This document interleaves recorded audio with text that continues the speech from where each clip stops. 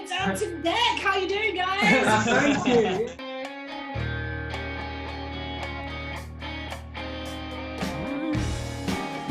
It's like watching a film, but then all of a sudden we're in a film. Roughly 5,000 metres above sea level. To give you an idea, that's about 700 metres on top of Kilimanjaro. Race Osaka still going.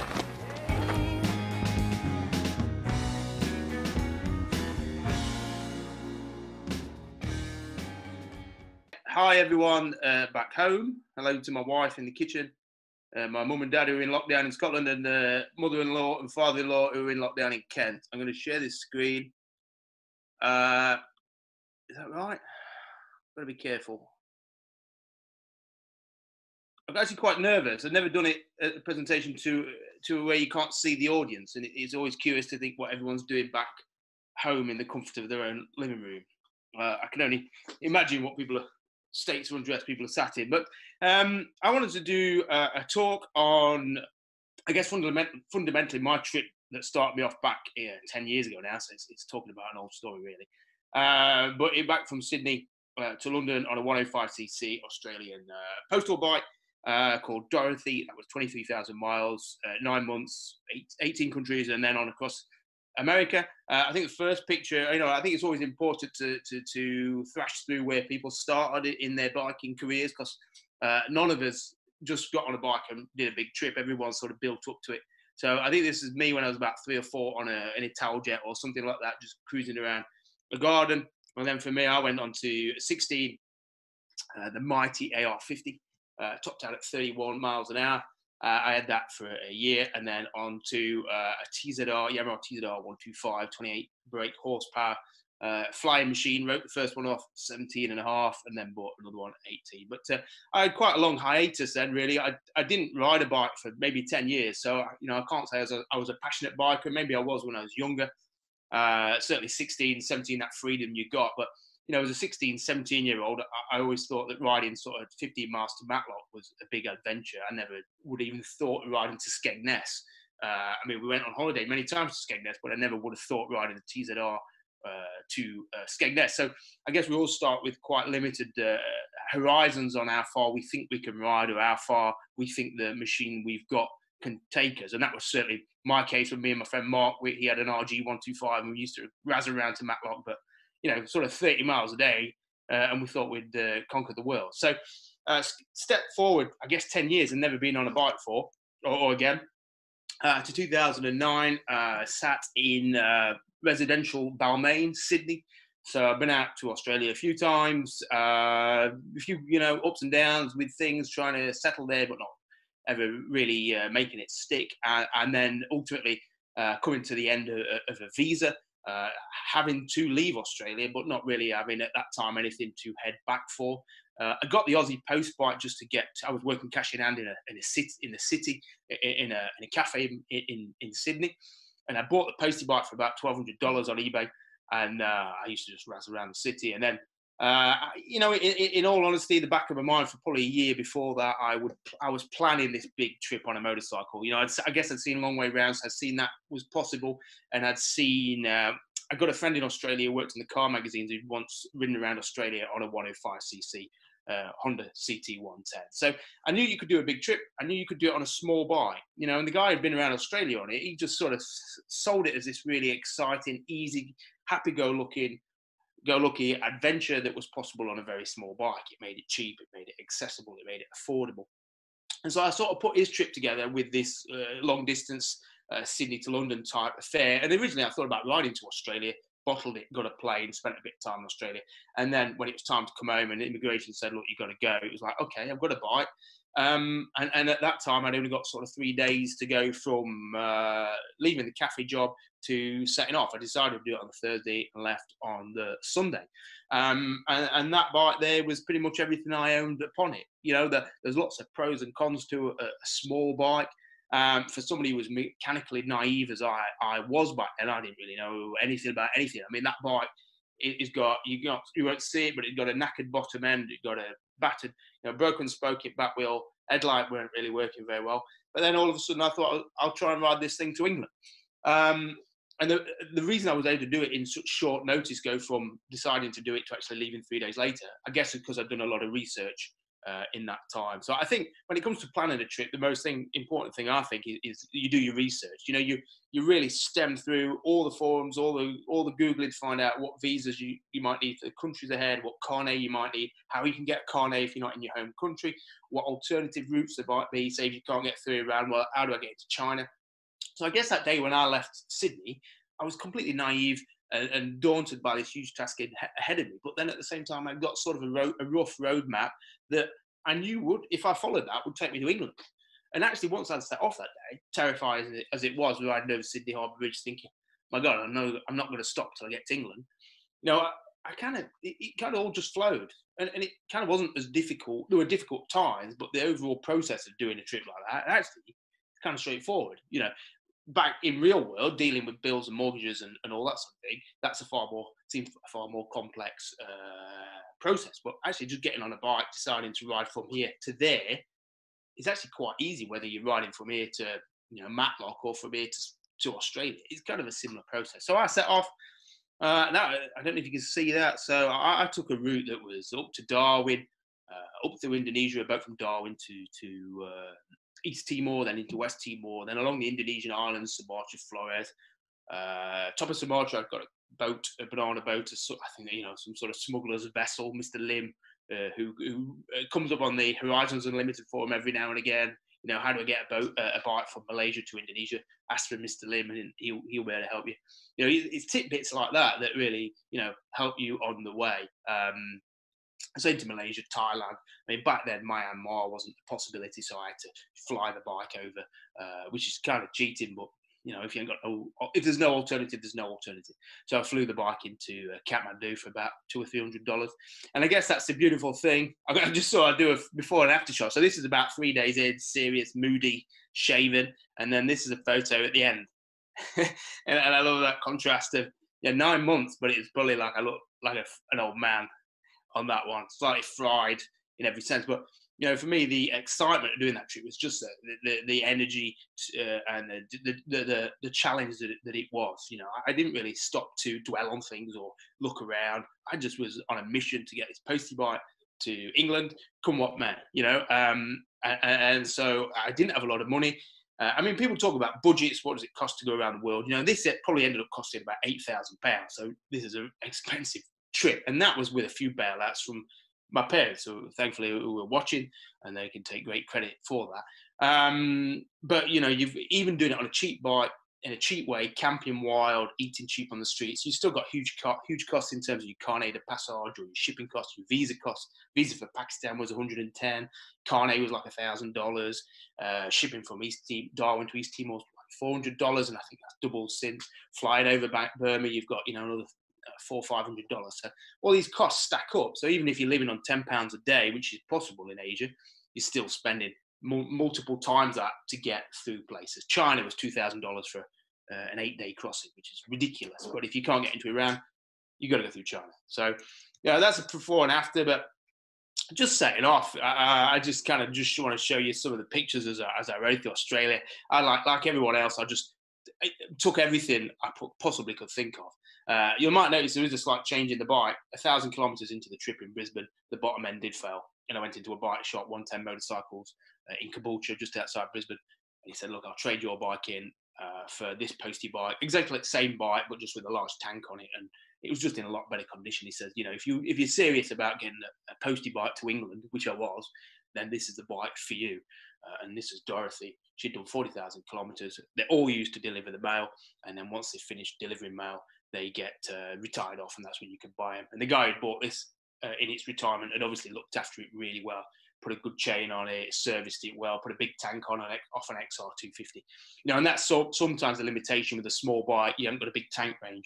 Standard tank range on a postie is like 90 miles, 100 miles, which is not enough when you've got 500 miles to do in a day, and you can only do 40 miles an hour, and you're going across the outback where there's not a great deal out there. So a bigger tank is one of the most essential upgrades to a small bike. And the beauty of having a big tank that's plumbed into the carburetor rather than external cans is that you don't have to stop to refill. You can just turn the tap, go into reserve tank, and that would do me about 300 kilometres, so about 200 miles. So, we had some wild times going across the outback. It was wet season, but I only had a limited time to get to Darwin. So as soon as I set off from Sydney, I was riding full pace, and that's probably why the bottom end went on the first bike within the first 1,000 miles. So I've got that thing pinned all the way up from Sydney, up through Coffs Harbour, Byron Bay. Then by the time I got into Brisbane, it was kind of on its last leg. So Dorothy, 1,000-mile oil changes and keeping it below 40 miles an hour. And she sailed from Sydney to England, not needing anything really. By the time I got to England, needed piston rings, clutch plates, and a cam chain, and that was it. But I was going to flick through. I probably put too much photos in. I didn't really probably oversaturated the photos. But Indonesia was challenging. That was interesting. A real baptism of fire. It's easy to present these stories as an adventurous, brave thing to do, but I was terrified of landing somewhere like East Timor, realising that I was on a bike, not knowing where I was going to stay or how I was going to get to the top of Indonesia. So I was kind of terrified and very anxious and very nervous and untrusting of people who I met along the way. So it takes time before you start to feel the confidence of a long distance traveller, and the only way you can do it is by doing it. And I was really helped by the fact that I was in at the deep end. I didn't have no time to sort of say, oh, shall I, shan't I? It was like, if I don't leave today, I'm not ready to do this trip. So I had no time. I sort of cut out all that second guessing that we all do when we're trying to decide whether we should do the trip or not. So, by the time I got into Thailand, I was like, this is kind of fun. And I rode Songkran was on, the Thai Water Festival to celebrate New Year, which is in mid-April. So everyone in Bangkok has just got water pistols and super soakers and water balloons, and they're just, the sort of city's lit up with this great atmosphere of celebration. And, for me, that was kind of that. Stumbling upon those things were the real highlight for me. And, the beauty of looking like a nerd, I say knob, but the beauty of looking like a knob on a bike is that nobody really takes you as a threat or as an source of intimidation. When you got that was, I bought that helmet cheap in Thailand. That was a £10 helmet, and you got shorts on and your best Burton's formal menswear shirt and some sandals, flip-flops. Nobody really can see you as either a source of great reason to rob or as any source of intimidation. So the beauty of a small bike in places like that is that generally the population have got better bikes than you are. So the chances of them wanting to steal what you're riding is minimal. And also, obviously, the fuel is cheap because you're not paying a lot of fuel money. And, I guess it's easy riding. The speed of traffic out there is pretty slow. So you're riding at a slow pace naturally. If you're on a faster bike and you've got a deadline to meet, you would ride faster and run a bigger risk of accident. Obviously, there's a fine line. If your bike can't keep up with traffic, then you can become a hazard, as it happened across America. But, another great thing of the small bike, when you need to pack it up and put it in a box and fly it to Kathmandu from Bangkok, you get it in a small, tiny box that goes on volume weight rather than actual size. And so that makes it very cheap as well. I'd probably pay double the price if I was shipping my Himalayan or something like that. So if you want to, even at £8,000, that's a lot of money. So if you take a more expensive bike, you're going to pay a lot more money. Also, things like your carnet de passage is worked out on the value of the bike. The postie wasn't worth a lot. If you took a bike that's twice as much money, you're going to be paying $2,000 for your carnet, some of which you get back, as opposed to $1,000. Also, you can't really insure a bike out in the world when you go through India and Thailand. Your bike is not insured, so if it's stolen or written off, goodbye £8,000 bike that you've just bought or £5,000 bike. Dorothy gets written off in the middle of Thailand. You kind of walk away and you've not lost your shirt off your back type thing. So I'm not saying that small bikes are the best way, because they're not always, but sometimes they can allow somebody who's mechanically inept and poor or lacking of serious funds to do a trip that's probably bigger than what they initially thought they could do. So, I came into Nepal, tough time, kind of through India. India is kind of a wearisome place. I was watching a video by Ed March this morning. When he went through India on a C90. It was a great reminder of sort of the hard work it is going through India, especially through that midsection. When you're sweeping across country through the industrial area where it's just kind of rough going, quite in your face, hot and bothering. But, you know, at the top of India, I went over the Himalayas, Manali to Leh Highway on a 7-brake horsepower machine. That is not a lot of power. And so you'd often have to get off and push the motorcycle in first gear, held it flat out in first gear until you got to the top of the hill, jump on it, and then ride down the other side before pushing it up the next mountain, which is kind of exhausting. But, you know, as I heard the sidecars guys talking about going through the you know, Siberian things in middle of winter. I guess we all have our struggles with nature on the road, but I guess with the struggle comes a reward, which is a bit cliche, I guess. But hey, all adventurers are into cliche sentiments and statements, so I may as well do one as well. Yeah, but the Manali Leh Highway, fantastic section of road. It's going to be paved or it's going to be tunnelled at some point, so get in there fast and do it while you can. You know, I crossed into Pakistan, which was a real eye-opener. I was nervous about Pakistan again, that fear of like, oh my God, I'm out my depth. What am I doing in Pakistan? And then you get to Pakistan and people are cool. And this is the main road up to China, Karakoram Highway. Obviously, you can't go into Iran, which is the most common route back to England. Pakistan, Iran, Turkey. If you can't go that way, you got to go north into China. Pay you $2,000 to be met by a guy at the border who escorts you for 6 days, and as you pulls your pants down and gives you, you know, a smack in the $2,000 and lets you on your way. So it's a bit of a fob off with China, but it is what it is. So this is the Karakoram, you know, and I kind of went local as I came through Pakistan. Got my salwar kameez on in the hope of just going beneath the radar a little bit. I'd also took the orange pannier sacks off and replaced it with some more subtle black panniers, which I thought would help me blend in. But there's no way you can blend in when you're on a bright red postie bike riding through northern Pakistan, even if you're wearing a salwar kameez. But you know, I did my best. You know, it was good fun going through northern Pakistan. Into Pakistan, Kyrgyzstan. Kyrgyzstan's a great place if you've got a dirt bike and you want to do some dirt bike riding out there. I think there's companies now that rent bikes out there, and there's so many trails and mountain passes to do and off-roading. You know, you can stay in the yurts with the families out there. Cheap travelling. It's a long way to ride out, you know, if you ain't got the time, but you can fly into Bishkek, the capital. I'm sure there's plenty of rental companies out there that would rent you a small dirt bike. You know, 10 days in the mountains in Kyrgyzstan, you'd have a right good old time. So, you know, and you'd meet people. This guy just on horseback who just stopped and he wrote me his address down to send him a picture. And unfortunately, I never sent it because I couldn't really read his writing. But he was a nice chap and just wanted to have a chat. And again, you know, the small little bite, you're a curiosity to people, which you know, I liked. And I got me. I kind of low key, you know. My gloves weren't very good, so I got a pair of socks to keep my hands warm as we come through Kazakhstan. My salmon pink suit, which was given to me by a bike shop owner in Nepal because he took pity on me for being soaking wet because it was raining, and I'd sent my waterproofs back home in Bangkok because I didn't think there was going to be any rain west of there, which was probably the least intelligent manoeuvre I'd done. But I met some German guys and they were on GSs, an 800 and F650, which was interesting. The contrast, they rode with me for a bit. You know, they were traveling as a couple. I guess as well loaded as I was, and it was interesting that they could obviously just zip along at a good pace. They tried riding with me for a few days and got bored senseless, just carried on, and then they kind of missed me and Dorothy a little bit, so they waited, and then we rode the rest of the way across Kazakhstan together, which was it was this kind of road, you know. And again, every bike's got a compromise. You're on a big bike, they struggle through this section just because, you know, big bike manhandling it through rutted, rough, unforgiving terrain for, you know, this went on for like 100 kilometers. You know, I just, you know, me and Dorothy were just, it was like a playground for us, but on their bikes, it was difficult. So, you know, when people try and decide the perfect bike for this adventure, you're just looking at a lesser of many evils because you're going to have to compromise somewhere. There's going to be a time when that perfect bike is imperfect, and another bike can be better at some things and worse at others. So people overstress things far too much, which is an easy trap to get into. You know, I got my cheap stove, tin of sweet corn. I got my skateboard trousers and a pair of Converse. You know, I guess if I was doing that trip again, I'd maybe think again at what sort of footwear I used. I might take some Kevlar trousers with knee pads in. But, you know, back then when you're doing it on the cheap, pair of skateboarding trousers, pretty good. You know, they were warm, lasted well, comfortable. And that's often what you want. You know, I guess I got a shabby chic kind of look going on.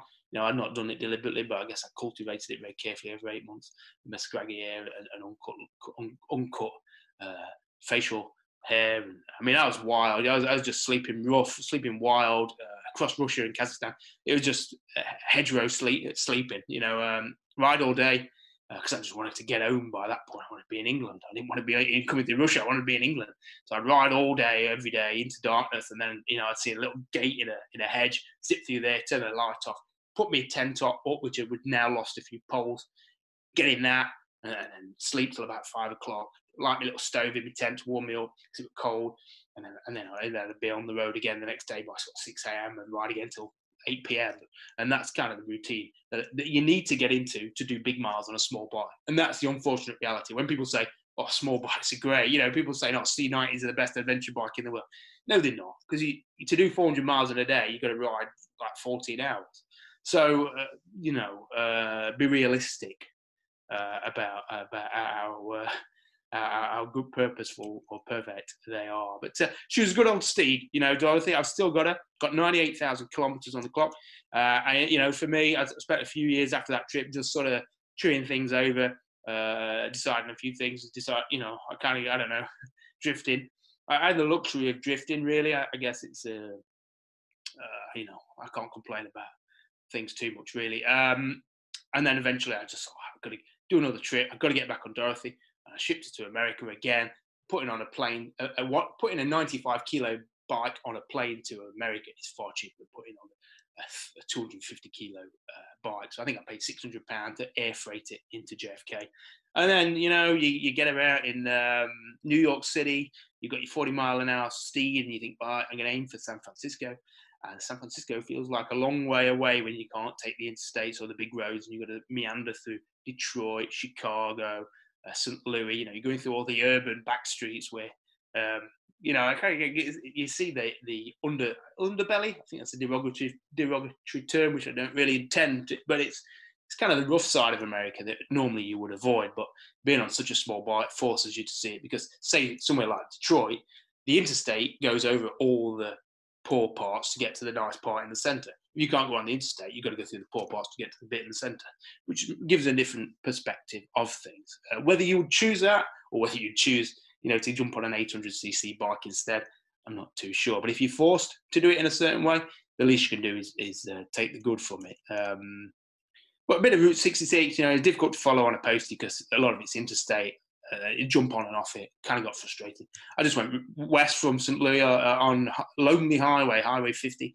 Took parts of the TAP, which, fantastic. Again, when you're on a little bike that's light and agile and thrums along gently, is not intimidating to ride. When you see the forums are so embarrassing for the adventure forums because they're all arguing about what's the best adventure bike. Should you have a DRZ 650 or a 400, or is a KTM 390 a good off-road bike? You think that's just absolute bollocks, because it doesn't matter. It doesn't really matter that much what you're riding, as long as you're out there doing some riding.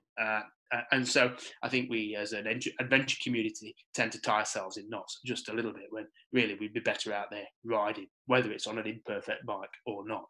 The TAT, you could do this on a 390 Adventure, a Himalayan, an F800, a GS 1200, anything you wanted, you'd probably get down most of it. Again, there'd be compromises depending. But, the postie was pretty good, actually. The postie across America on the TAT was probably the best part for the postie. These old railway roads that cut through Colorado over the Rockies, they were like raised sections that the railway line had been removed. And they were just brilliant.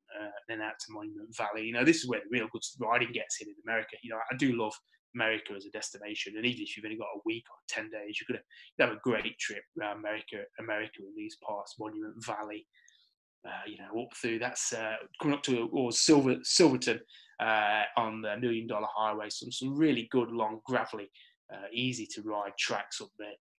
And then eventually San Francisco, I'm pretty pleased with myself by the time I made it to San Francisco, out of money by that point.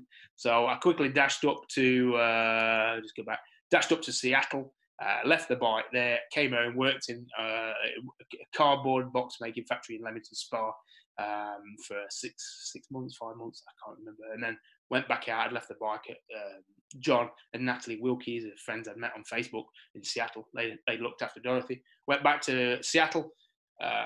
What do we have to do? Did a rebore, one oversized rebore, had the rear wheel relaced because the spokes had been coming loose. And then carried on north as far as I wanted to, really. And I went up to British Columbia, which is a stunning place to ride. Just coming out of winter, so early spring, kind of a nice, crisp, cold atmosphere, which meant the roads were pretty quiet. But also, there's still got snow on the peaks of the mountains, and some of the lakes are still frozen. And it's kind of nippy, but excitedly nippy, because in a tent you wouldn't perish, but you'd be cold, and then in the morning you'd be glad when the sun come up. So it made you grateful. Any colder, I couldn't have done that. When I see Ed Marsh and Rachel Lasham's trip through Canada in the middle of winter at -40, I couldn't even comprehend doing anything like that. So, I kind of gone back. I'd smartened up a little bit. I got a smart bike jacket and pair of jeans and some easy fit boots. And that's kind of how I've travelled, really. That's, overloading your bike. Is it necessary? That's everything I took on the run up to Alaska. I'd got like a change of clothes, some basic tools, tent, sleeping bag. What do you need? Really, what do you need? You don't need. I got some wellies. I think I've got a picture of some wellies soon. And the same again. God, I forgot his name all of a sudden. Oh, blimey. Seth, he was going up to Alaska to work on a fishing boat on a KLR 650. He just got some ammo cans and a throw over bag. Done it cheap bike, cheap kit, great adventure. He like living the dream. And same with, I met a guy called Calvin who was headed off to ship his bike to Russia and ride around the world that way. He was on a KLR 650 with minimal kit as well. So, they were doing it on the bike that suited their trip. There's my wellies. If when it rained, I got me high protective boots on. The beauty of a bike that can do 40 miles an hour is that if you do have a slide, it's like falling off a push bike. It's not theoretically going to hurt you too much. And I got my postman's jacket on for visibility. And I don't know. There's a way of doing it and there's a way of not doing it. But as long as you're doing it. And I got to Alaska. I went over the border, got to Skagway. And kind of that was it then. I'd done my Sydney-London trip. I'd done my New York to Alaska trip, even though I didn't go to. I was aiming for Fairbanks and Prudhoe Bay and all that, And then I thought, I'm over this now. I really am done with this. I got to Skagway. It was a beautiful little fishing port village, old Klondike town. I loved it there. I stayed there for a week and then got the inland ferry, back down to Vancouver. And I came home. I brought Dorothy home on a boat, and I got on with my life doing other things, really. So that was it. But, for me, long distance, big trip, small bike, there's plenty of people doing it around the world in 80 days on the Vespa. This guy, I forget his name, but, he's been everywhere recently. Look at that for kit. Look at the precision in his loading. It's just, amazing, really. I don't envy him, but I wholeheartedly admire him. Sean Dillon, who did the Pan America on the C90, the Irish guy.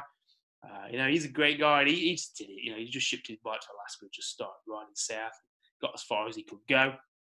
And then Giovanna Huang, I think I'm pronouncing that right, who, she's just going around the world on a Vespa as well. So who else have we got? Ed Marsh and Rachel Lasham. Yeah. So, I think it's easy though to oversell the thing of doing it on a small bike, or look at us, we're doing it on a small bike. But, sometimes it's just the best form of transport for a trip like this. And sometimes it's not. It's just one way. And I think just as much as some people say, oh, you've got to do it on a big bike, there's other people who say you've got to do it on a small bike. But you got to do it on what suits you, really. And I'm trying to think. I moved upwards. I downgraded to a GS 1200 a few years after that, an ex-Saipavy off-road trading skills bike that I bought. But I went across America, toured with my wife. We got married in Vegas on that trip. I wouldn't have wanted to do that on a postie bike. It could have been possible in theory on a postie bike, but I'm not sure she would have been that comfortable. And I don't think there would have been a wedding as a result. So sometimes a GS 1200 is a brilliant bike. And then a few years later, we went around Iceland on it, which, again, for going around Iceland, when you've got to ride up to Denmark to catch a ferry, a GS 1200 is a brilliant bike. I kind of found my niche since then with the mighty Himalayan. Some people will poo-poo that. I saw a forum post earlier. Somebody was asking, should I get a 390 KTM or a Himalayan? And people say, they get neither, or they certainly not get the Himalayan because it's crap. I thought, well, yeah, so what? But, I had the black one. I did 20,000 miles on that. Did a lot of Land's End, John O'Groats trips, around Ireland. I took it across America, guiding other people on bigger bikes. And you know what? The Himalayan is a fine machine for overland travel because it's like a big postie bike. It's got all the virtues of a postie bike: simple, durable, inelegant, but at the same time, it can do 65, 70 miles an hour. You can sit on an interstate without getting lorries right up your chufter, and it'll get you across states with relative ease, in complete luxury compared to the postie bike. And equally, it will allow you to take trails like this that you probably wouldn't tackle if you were loaded up on a GS12. And that's that fine line. It hasn't got the power of the GS12, but it's got the nimbleness. Would you want to go two up across America on a Himalayan? No. I sold that bike, bought another Himalayan. I don't know what time it is. I don't know if I'm running out of time. I do apologise. I tend to babble badly. But I sold that one and then realised I missed it. And I bought a second one. The beauty of the Himalayan is, £3,200. You can pick up a nearly brand new one. And this one was shipped out to Bulgaria and did a ride back from Bulgaria. I think I got people coming in. Something just caught there. But since then, I guess an adventurer can't rest on his laurels forever or make milk from the same story for the rest of his life, although that's what I've just technically done. But I started doing garbage runs. Garbage runs were just an idea to get me back out. I wanted to do Land's End Johnny Groats on Dorothy, who'd been sat idle for a few years. And I said, look, anybody wants to meet me down at Land's End, we'll ride Land's End Johnny Groats, all the back roads. And 30 people turned up at Land's End, 2017 this was. And they turned up on all sorts of vibrant, colourful, wonderful machinery. So I'd got Dorothy out of retirement for this. The beauty of it, because we're talking about, everyone's talks today about big trips, but the reality is, Sydney, to me, Land's End to Johnny Groats trip, if you do it on the back roads, is just as exhilarating and as rewarding and as exciting as doing Sydney to London without all the bull in between, without all the paperwork and all the days passing through India. If you get on a bike in Land's End and take an interesting route to Johnny Groats, you can have a great time on a motorcycle. And that is fundamentally really what it's about. It's not about riding around the world. It's not about riding around Sydney, London. It's not. It's nice if you can do it and if you have that moment when it's feasible to do it. But if you can't do that, then there's many things you can do on a weekend on a motorcycle, or a week, or 2 weeks if you're lucky, or and that's the situation I'm in. We've got a 7-month-old baby, a big dog, and a wife. And things change, and you've got to make the most of your adventure in the time that you can and on the budget you've got. So Land's End to Johnny Groats, Chris and Chili and Dave, and I'm trying to think who that. I can't see who that is at the back. And you look at that. That's Britain. That's north coast of Devon coming out of Lynmouth towards Minehead. Who thought Minehead would be an adventure capital to aim towards? But if you're coming on that road from Lynmouth, Minehead is the Ulaanbaatar of the North Devon coast. So, I think let's just bring it back to reality and enjoy your miles we can. Dom's bike stop if anybody's in Leominster. You've got to get over to Dom's. Dom's is like being in Thailand, but being in just outside Leominster. His food's amazing. His campsite's good. And they got people like Connor on his MSX125. He rode Land's End to Johnny Groats and back down again on that bike with all his gear. So, there's anybody who says they need certain gear, certain bike, certain something. Connor is the man it proves otherwise. And military Matt with his, I don't know, he just he's the only person I've ever known who could make a C90 look tough and quite macho. I think it's always got his night vision GoPro on his helmet that does it. But some great guys. Mark who bought a CB/CD200 to do the trip. You start heading for the Highlands of Scotland. That's such a fantastic place up through Glencoe. A little bit busy. Great time to be doing it now. If you could sneak out and go up through Glencoe, there won't be a tourist bus inside at the minute. But if you hit it in the summer months, it can be a little bit busy. But get a Johnny Groats. You made some good friends. Seen some good sights. Got some nice photos. And it's bound to rain. I think that's it. I took a group across America. I don't know if I'm filling time. Somebody will jump in and tell me if I'm over talking. But I took 12, 13 across America, 2018, and we shipped bikes into New York, air freight, and then 4 weeks across to LA, and then shipped them back again. It's nice doing it with people. It's nice doing it with people to share that adventure with. We should be going again in August this year, but it's looking unlikely. And then last but not least, last year's trips I did quite a few. Took Land's End Johnny Groats around Ireland. And the big one was across Australia on posties. So 9 bikes from 110 motorcycles where I got Dorothy from.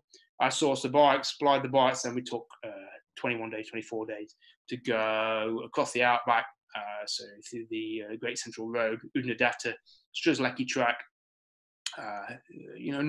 Some novice riders, some experienced riders, some long days, some incidents, a less than perfect trip in some ways, but everyone survived that trip, and we got to see some of the Australian outback. Those bikes are now back. I brought them all back to the UK. I'm doing tours. If anybody wants to hit me up for a ride out on an official original Aussie post bike, I have 9 postie bikes, UK registered now postie bikes. I do just take people on.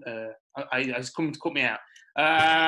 Postie bike trips around North Devon. And at the minute, I'm just writing one. I've got one more slide.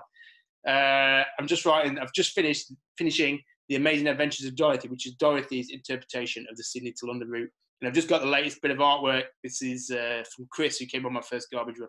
And Chris is doing my illustrations. And this is where Dorothy meets Martha in the foothills of the Himalayan mountains. Okay then, great stuff. So that was obviously Nathan Millward on the Armchair Adventure Festival stage all the way back in April, talking about the pros and cons of, I suppose, going adventures on small bikes rather than big ones. Super informative. It's actually a cup of tea in this adventure world. And if it's not your cup of tea in the adventure world, it was still quite informative, to be fair. So I hope you've enjoyed it. Well, Hey? it wasn't a lecture. It was fun too, I thought. Yeah, it was fun as well, yeah. Yeah, it is fun, and Nathan's always fun, and he runs now a fun little kind of adventure centre down in the southwest as well. Yeah, Dorothy's he's got Speed Dorothy's Shop, yeah. Speed Shop. Yeah. And he takes people out on little tours. Well, yeah, mate, but I was going to get to that. So, anyway, who we got next? Next up, we've got bear with me, come to a minute. Alsworth Beard. We've got Alsworth Beard coming up next. Absolutely brilliant little Q&A with Graham Hoskins of Adventure Bike TV. Yeah, I went around the world on a 1974 BMW. First female Brit, age of 23. I think it was in 1983 as well, wasn't it? So, yeah, that's Alsworth Beard coming up next. She chatted with Graham Hoskins, as Matt said. I think you're really going to enjoy this one. So, yeah. You what, sorry? I was going to get to that. Oh, sorry.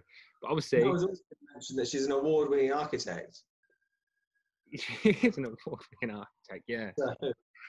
Yeah, you're quite right. So, you'll enjoy that one. Obviously, you can watch it now on a Patreon page. Yeah, Patreon page is $1 a month for a backstage pass. Nothing, you don't get anything for it. So, okay, we'll see you next week.